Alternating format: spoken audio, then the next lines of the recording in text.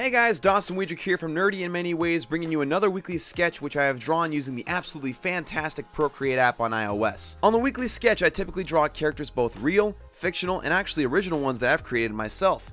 And today is a special video because this drawing was requested several weeks ago by Onur's Film Reviews, one of my most loyal subscribers here on YouTube. I actually collaborated with him a couple weeks back on a franchise movie rankings video, and if you missed out on that, you can check that out in the link at the top of your screen. As Onur requested, today's drawing is of the horror icon John Kramer, aka the Jigsaw Killer from the well-known Saw franchise. And full disclosure, I've personally never seen any of the Saw films featuring this iconic character.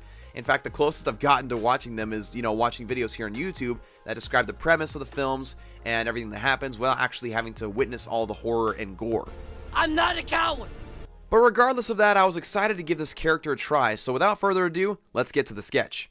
Alright, so let's get into this drawing. Now, I really appreciated this request from Onur because, one, that's the kind of character that I don't normally draw.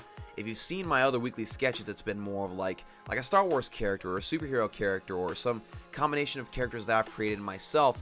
And so this type of drawing, or trying to attempt this drawing of John Kramer, aka Jigsaw, really forced me to go out of my comfort zone and go into different realms of, I guess, entertainment, of characters to draw. And, as Onur pointed out when he requested it, he said that he feels like a lot of horror characters don't get enough credit or they don't get enough recognition in art. And looking at different fan art of different horror icons that I looked up at while researching before I drew this picture, I can definitely see why there's some very interesting and very well-designed art out there of horror movie characters. Now, it's not going to say that I'm going to start watching horror films from now on just because, that's just not my cup of tea, but I did really love making this character. I think the main thing that I loved so much about drawing this one was, of course, the human part of the face. Of course, he's wearing like half a mask, or the puppet face or whatever that is. Again, I haven't seen the films at all, so if my lack of knowledge of the things in this film bothers you, I do apologize, but I did the best that I could with the limited knowledge that I have. And so anyway, his face though, his normal natural face, was probably the funnest part for me to do, just because there's so much detail that you have to capture in there. There's so many wrinkles in John Kramer's face, and you have to try to make it as realistic as possible without, trying to go overboard with adding in those wrinkles. But again, I really enjoyed doing it, and I especially loved when I was able to take the lines out of there. You'll see me add them back in a couple times just to get some reference on different colors and everything. And I think the most interesting parts of this drawing was probably the mask part of it, because it's obviously a different texture than skin is. It's a different kind of material that it's made out of. It almost kind of looks like plaster, or like paper mache, so that kind of thing. And it's of course a very different texture, and so I had to use a different brush to try to get that different feel in there.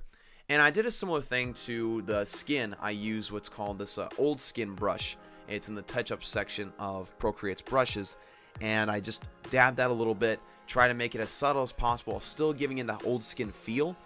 And I just really like how that turned out quite a bit. I also really liked the gradation of shading in the hood. It definitely gives it that depth that you, of course, would normally see in a hoodie, because, of course, his head is inside the hood. There's a space in there that you have to, I guess, try to visualize and create with the use of shading, which was really fun. And I like how it grades into the mask a little bit, too. You see the top of the mask on the left side, how it's a little darker, and of course that gives it more of that depth. Makes it feel like it's actually involved and inside that hoodie. Now, a lot of the remainder of this is just minute details that I had to go in and just edit, almost kind of very monotonously. It wasn't necessarily always fun to try to get all those small details in there, but it definitely made all the difference in the end, or at least that I noticed. I don't know if a lot of you noticed, but I definitely noticed the difference that it made going back in, trying to increase the contrast of the shading, make it that much more distinct, make it that, again, I'll use the word depth just because I feel like that's the theme of this drawing here, is trying to get that depth of space. And I feel like I was able to accomplish that, at least to a certain degree, and of course getting the lighting on the hood as well. And so with that, adding the background, here is the finished product.